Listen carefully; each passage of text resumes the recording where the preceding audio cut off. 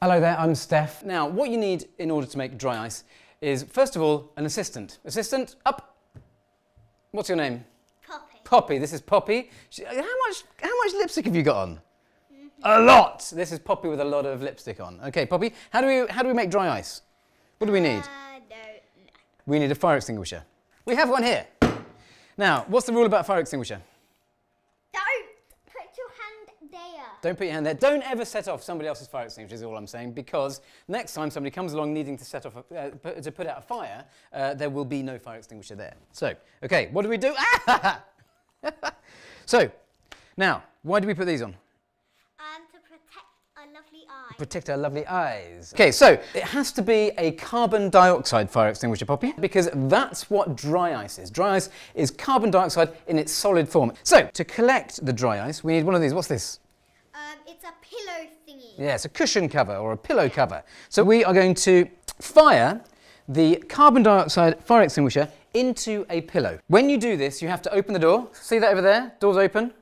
Because this expands enormously into a gas and it takes up all of the other gas in the room and can end up forcing all the oxygen out, okay? Got to be careful with this, okay? Don't set off fire extinguishers and don't do, and even if you do, make sure you open the door. Okay, are you gonna set this off? Yeah. Okay, so give that a squeeze. Careful, careful, careful. And go on, big on. Oh, baby, that's good. Okay, and one more. Go on. Woo! Yeah, another one just like that. Another one just like that. Another one just like that. Okay, I'd just like you to step back for a bit, Pops. Got to watch out because the CO2 will come back out this way as well because you're confining it in a small space. Are you ready?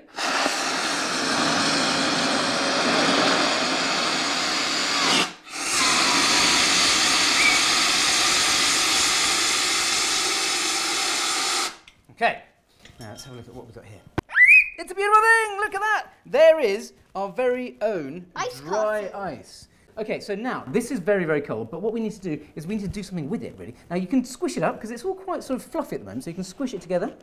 Oh, it's like snow. Yeah, that's right. So that we're going to make our own snowball. Okay, stop there. So, we've got our snowball of dry ice. That's pretty cool, but what we need is another assistant. Come on, other assistant! What's your name? Daisy. Daisy. Okay, what we need is to have fun with our dry ice. So, what we're going to do is pop this bowl here. First of all, we want a couple of squirts of washing up liquid in there. Squirt, squirt, squirt. Give it a little bit of a stir around. Big slurp of blue food dye. Okay, and now, snowball in hot water.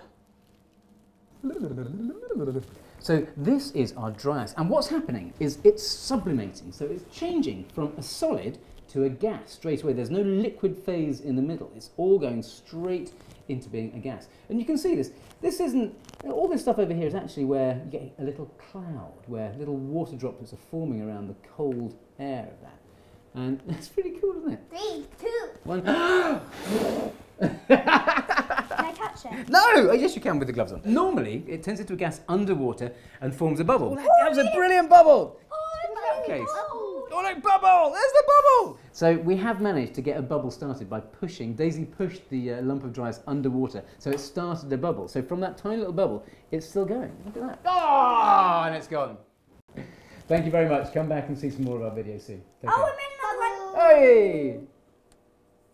Goodbye. Bye.